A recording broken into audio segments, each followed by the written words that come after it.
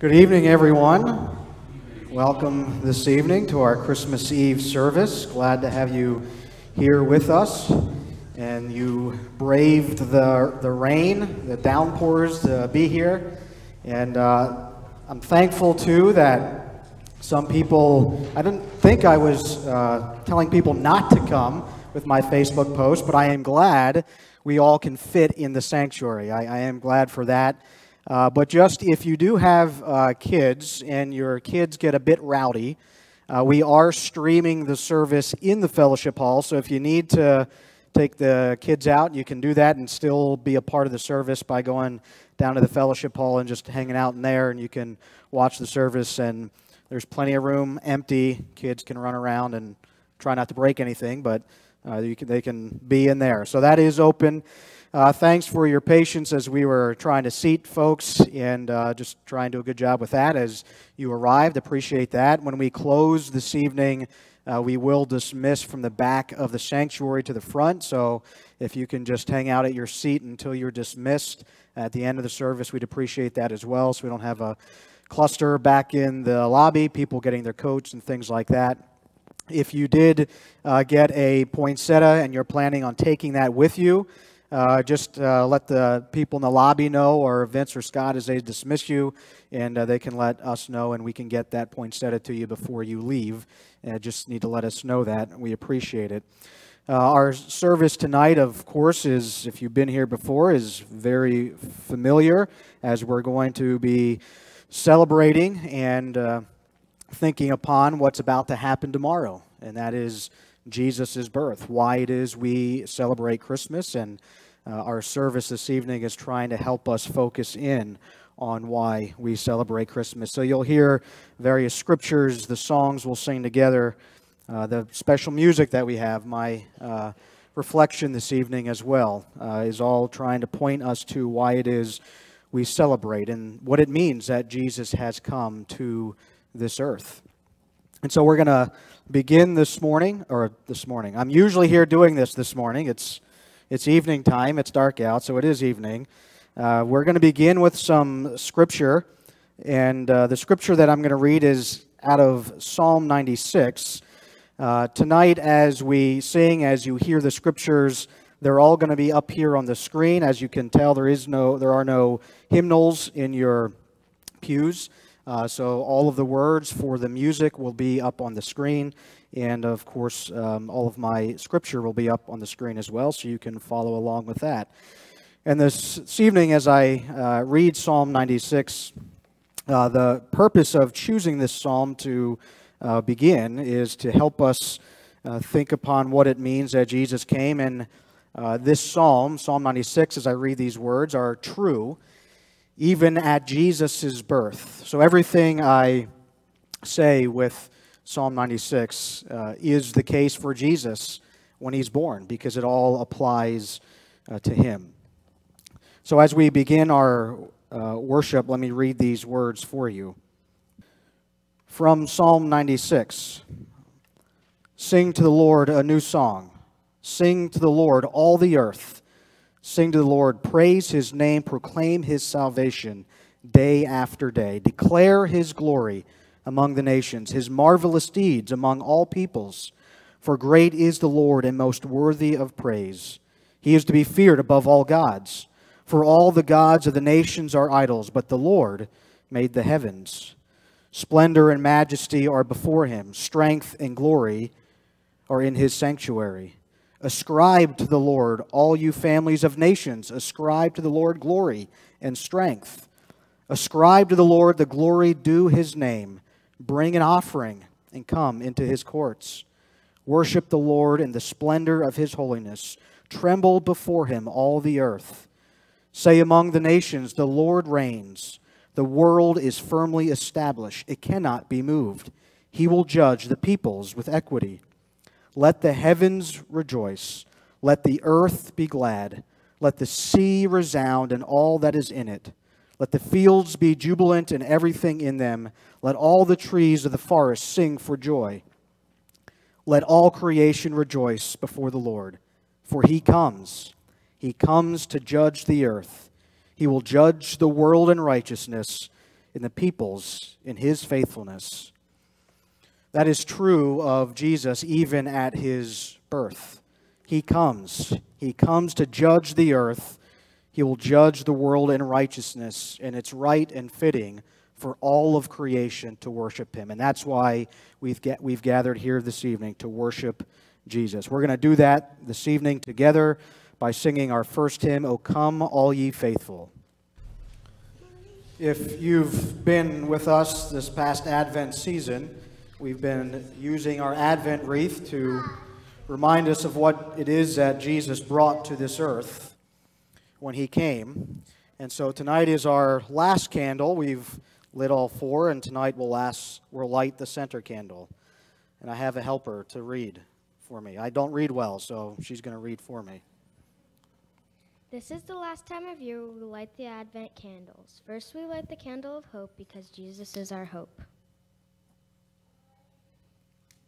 Second, we light the candle for peace because Jesus is our hope and peace.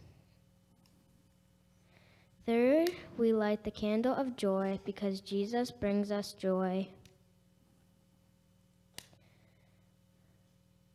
And fourth, we light the candle for love because Jesus is love. Each week another candle glowed and our wreath shone more brightly, and each week we were reminded by the burning of these candles about hope, peace, joy, and love.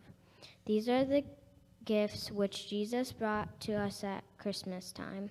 Finally, we lit the center candle. This is the Christ candle. Today we celebrate the gift of incarnation, Emmanuel, God with us. We celebrate the birth of Christ, who is the light of the world, a light no darkness can extinguish. Christ's light can overcome any darkness, and as members of the body of Christ, we live in the light of Christ. And the Word became flesh and made his dwelling among us, and we saw his glory, the glory as of the Father's only Son, full of grace and truth. Jesus is the Son of God, chosen to be born of Mary, and became human, one of us. He lived among us, experienced our joys and hopes, our struggles and challenges. He came to bring us out of the darkness to which we had fallen into, God's wonderful, eternal light. Today we celebrate that Jesus is born, Jesus has come, Jesus is our salvation. Let us pray. Great God of love and light, we thank you now for the light of that special star over 2,000 years ago that guided humble shepherds and learned wise men to the holy babe. Lead us now by the light of your love, that we may also follow you to a new life in him. In celebration of the birthday of our King and our Savior, Jesus Christ, we pray. Amen. Thank you, young lady. Excellent job. You have a good teacher. She's been homeschooled this whole time, so it's my wife. I do want to just take an opportunity as we are here gathered together in this service, and we're not doing our normal children's message that I typically would do, so we're not crawling all over each other and gathering right in the center. If you're a part of Grace Church family, you know that this December has been pretty tough for a number of people. And even Wednesday, we got word that Beth Sapay's father passed away unexpectedly. So we've been praying about that. And the guys that meet in my office on a Wednesday got that news right away and prayed about that. But we've had a number of those things happen in our Grace Church family. And so as we're here tonight celebrating Jesus' coming, in the midst of this loss, in the midst of difficulty, it's a good opportunity for us to be reminded why we can still celebrate, what Jesus has in fact brought to this earth, that Jesus defeated sin and disease and death through his own death and brought life everlasting to us. It's a promise that Jesus gives us, and that's something to cling to when everything seems to be falling apart, what Jesus offers to us. And so I just want to have a special time of prayer for the people of Grace Church family who have lost loved ones this December. So let's go to the Lord in prayer. Heavenly Father, we come before you as your sons and daughters, as your children. God, we come before you in Jesus' name. God, we're thankful that you care about our lives. You're interested in our lives. You showed us that, Lord, by breaking into this world. God, we're thankful that your, as the psalmist says, ear is attentive to us. God, you hear our prayers, and I'm so grateful and thankful for that, Lord, as we together, as a church family, whether gathered in this building or sitting at home, we together just lift up family members, brothers and sisters in Christ, who have been struggling this past December because of losing somebody they loved. God, we pray that your comfort would be upon them. We pray that the words that we focused on here at Grace Church, the words of hope and peace, joy and love, might be felt and experienced in these families' lives. I'm thankful, Lord God, that they can be because you have given us your Holy Spirit. And so, Lord, even now as we have gathered here this evening, even now as I pray to you, I ask, God, that you would touch their lives. God, I pray that they might sense and feel your presence upon them. God, I pray that in the difficult days that they've experienced, in some difficult days that are ahead of them, Lord, I pray that they might see the light that Jesus brought into this world, that they wouldn't see darkness, but they would see Jesus, who said, I am the light of this world. God, I pray that even tomorrow, as the Christmas celebrations will be different, will feel different, God, I pray that they might still be able to experience the joy that is unaffected by our circumstances, joy that is unaffected by a better tomorrow, joy that is found in knowing Jesus Christ as Lord and Savior. So, God, we together as Grace Church family lift up these families before you and ask that you would meet their needs. In Jesus' name, amen. This time I want to invite Judy Devlin to come forward and have Kyle come forward. And Judy is going to sing for us a song that she sings for us every Christmas Eve, a little bit different this year. Kyle's going to be playing the guitar. But it is a very moving song, as I'm sure many of you enjoy this song. I actually quoted lyrics from this song that I think are my favorite lyrics of all the Christmas carols and hymns that we sing about what it means that Jesus came, that we experience how loved we truly are, that Jesus broke into this world and walked among us, that while this world was in sin and error pining, Jesus appeared and our souls felt their worth. So Judy and Kyle share with us this song, O Holy Night.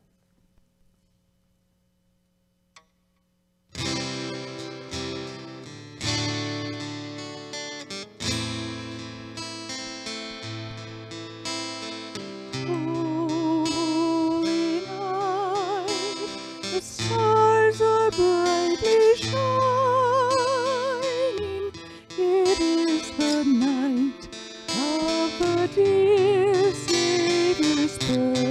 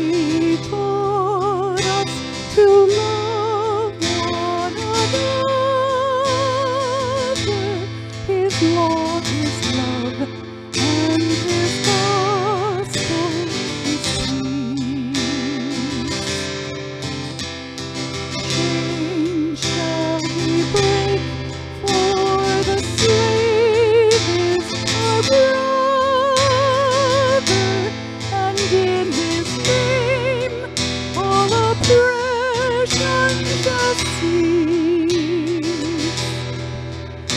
Sweet hymns of joy in grateful chorus raise we. Let all within us praise his holy name. Christ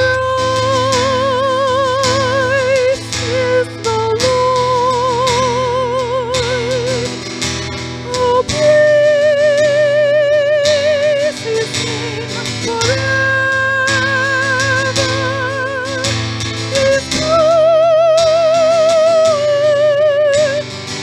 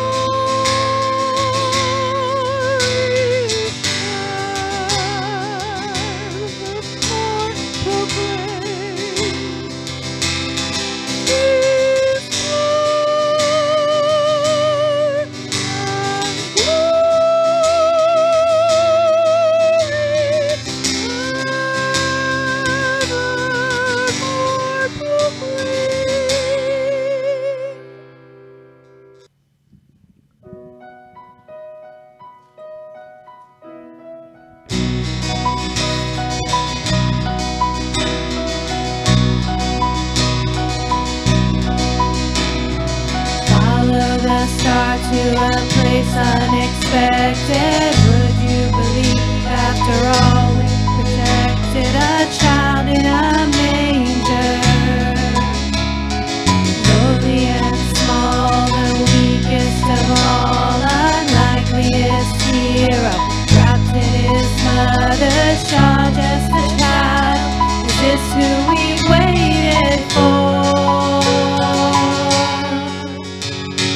How many kings step down from their thrones? How many lords have abandoned their homes? How many graves have become the least for me? And how many gods have poured out their hearts to romance a world that is torn all apart?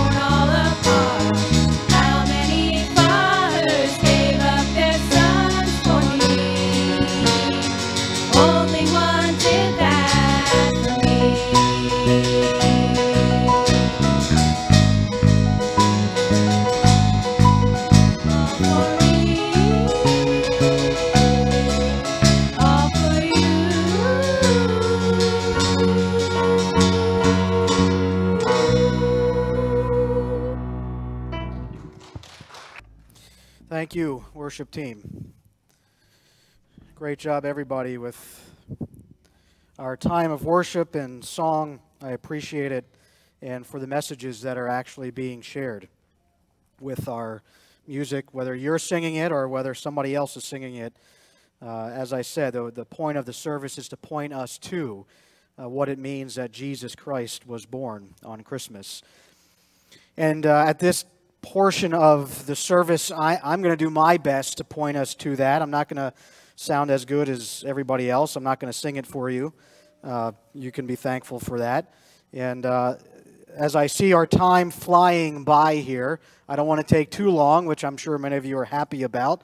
But I want to do my part in helping us remember and think through what it means that Jesus has come. I've been trying to do that throughout Advent by focusing on the words that we focus on at Advent. You can see them if you haven't been in our sanctuary. You can see them on these white signs all around me.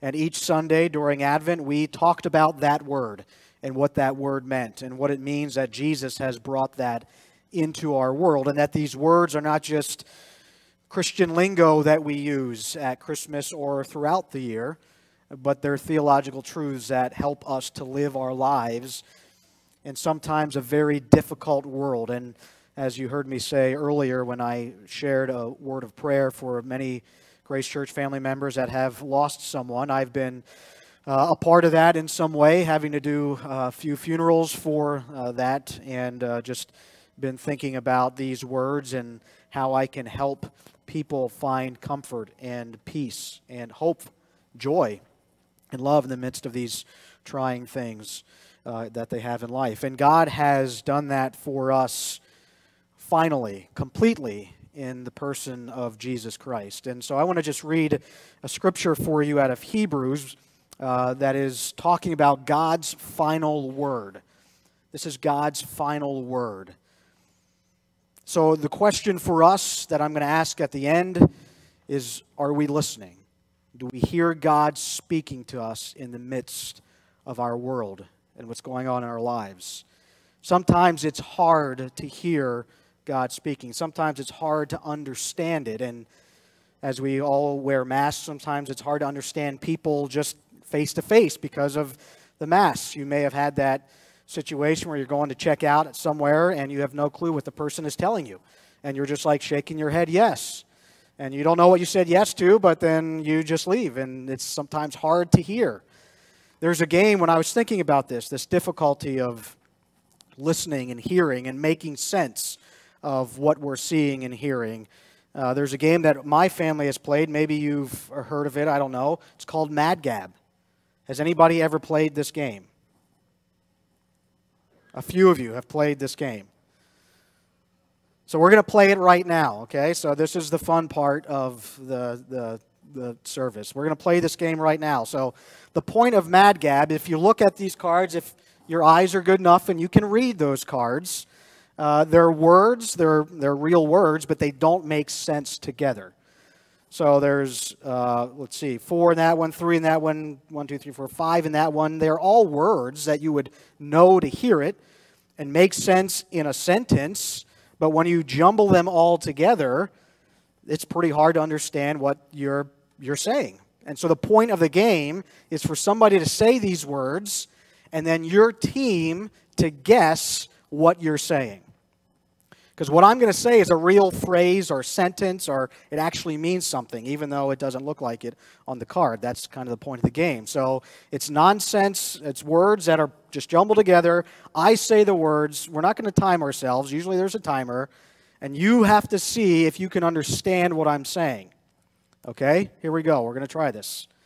Now, part of the point of the game is nobody studies these words before they say them. So I'm trying to get these words out, so that's part of trying to figure out what in the world am I saying. So here's the first one. Eighth her mom utter. Eighth her mom utter. Eighth her mom utter?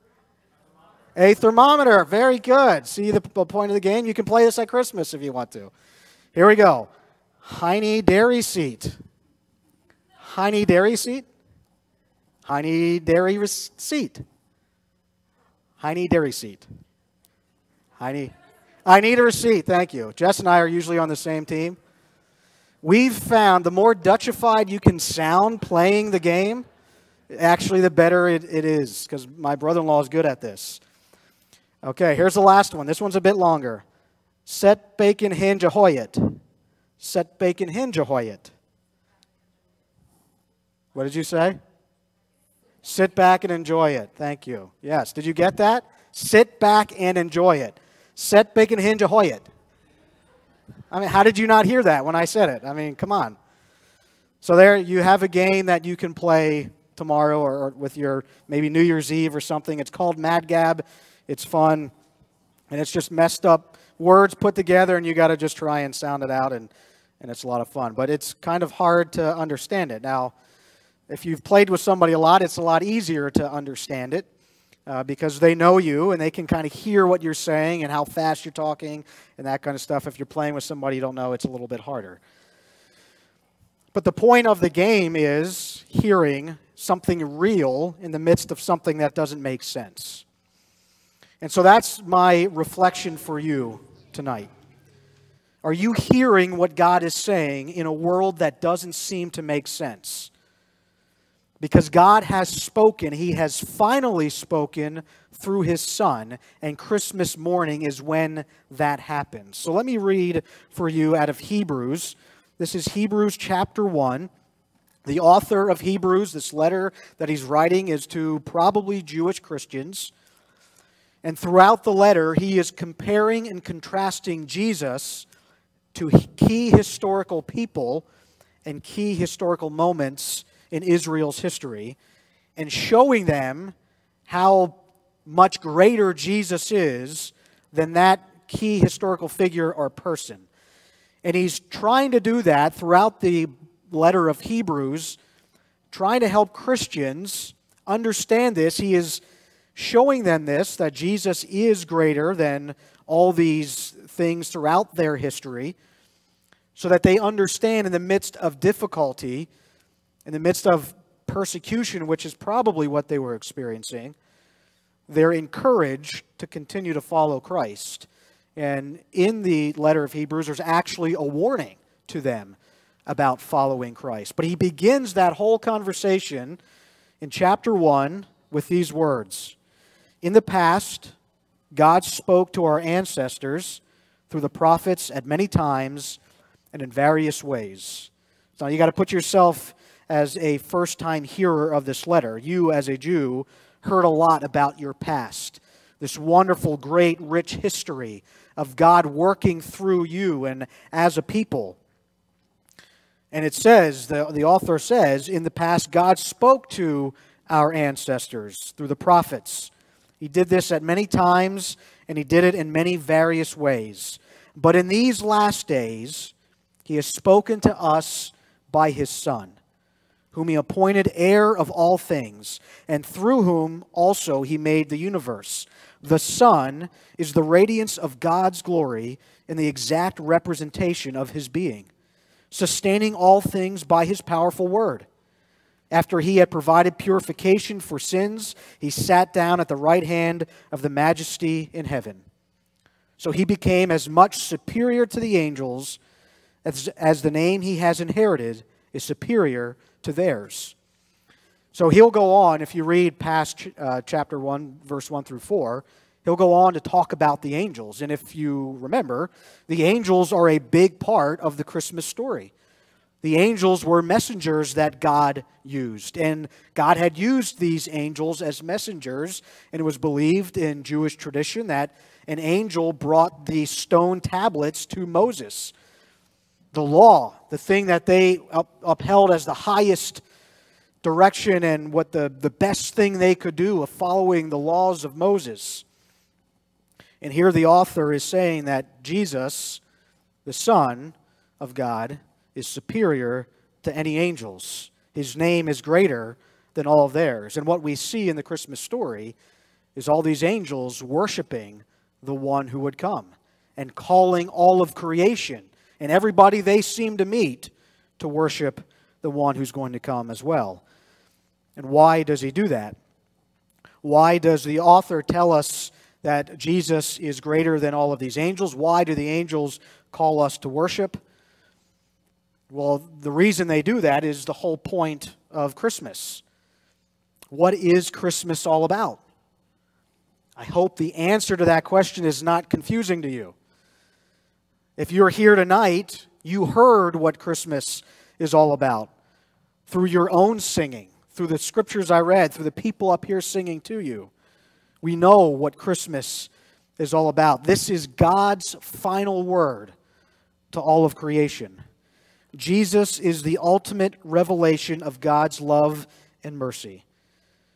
Remember, the author of Hebrews began with, God spoke to us through the prophets, through our ancestors, in many ways.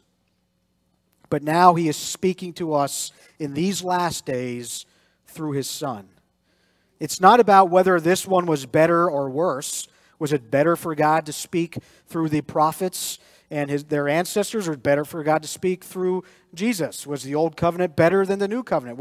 Did God mess up there and say, well, I got to scrap that. We'll try this way this time. That's not what God's revelation is all about. That's not what the author of Hebrews is talking about. The way God's revelation works is from promise to fulfillment. God promised their ancestors that this would happen. God promised many things to the Jews. God promised many things to creation. Go back to Genesis chapter 12 and hear what God said to Abraham and what He planned to do through Abraham in blessing all of creation. God's revelation is about promise and fulfillment. And His ultimate revelation came through Jesus Christ. Jesus is the ultimate revelation of God's love and mercy, and is God's final word to all of creation that He will accomplish that which He promised. This is God's final word because sometimes it's difficult to hear or understand what exactly is going on in life and in this world. And so there's no doubt about what God's final word is. Christmas morning breaks into our lives and says, this, He, Jesus, is my final word. Christmas is worthy of our celebration because God, in these last days, has spoken through His Son. I'm just going to list for you very quickly what the author of Hebrews says about Jesus. Why all of the angels, all of creation, all of humanity ought to worship God's Son. He is the heir of all things. He made the universe, space and time, matter. In the beginning was God. That's Genesis 1:1. And John 1:1, in the beginning was the Word. The Word was with God, and the Word was God. He made the universe. He is the heir to all things. All of creation belongs to Him. He is the reflection of God's glory.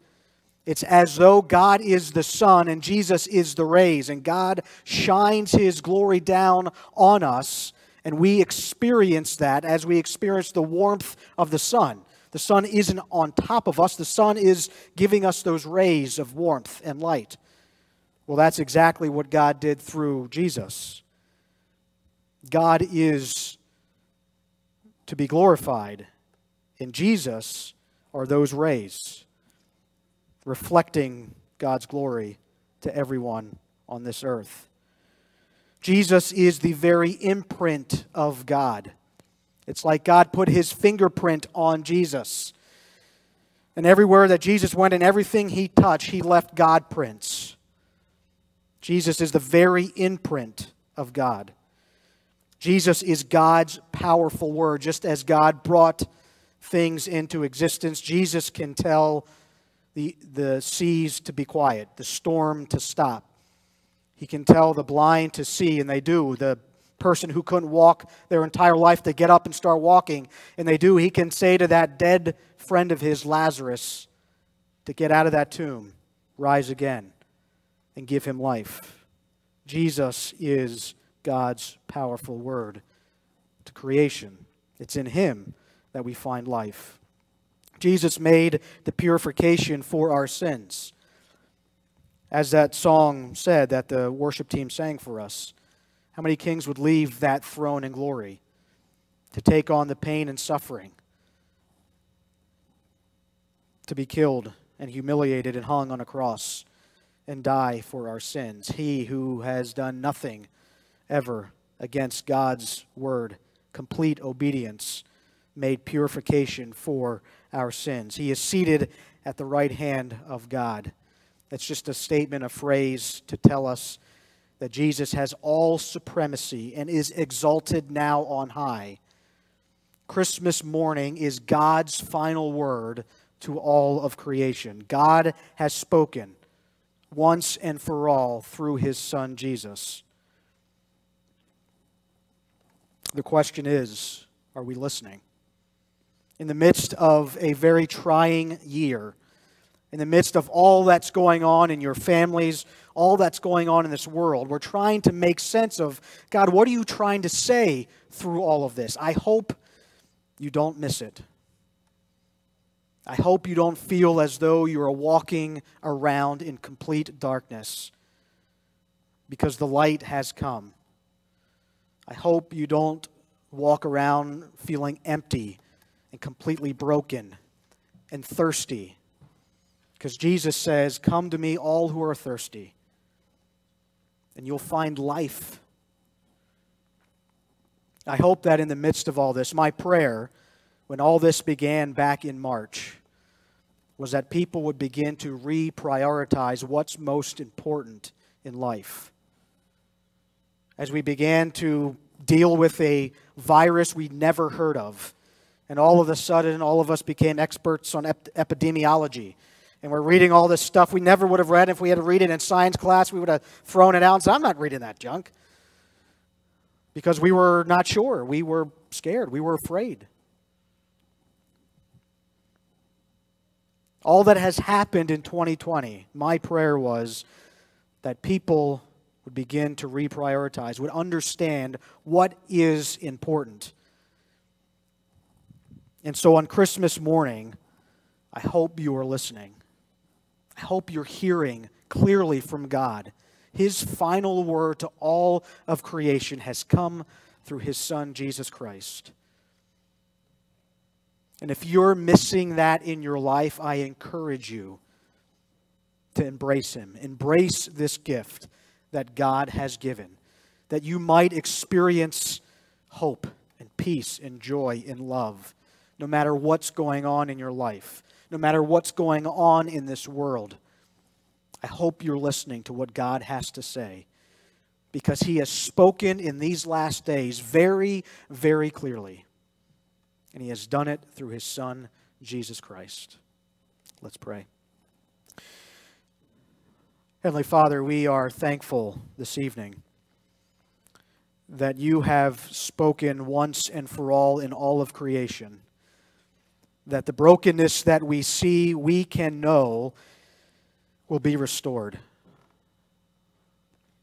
The pain and the suffering that we experience, the death that is all around us, we know will one day be eradicated because of what Jesus Christ has done. Jesus came and said, "The old order of things has passed away. See, I am making all things new."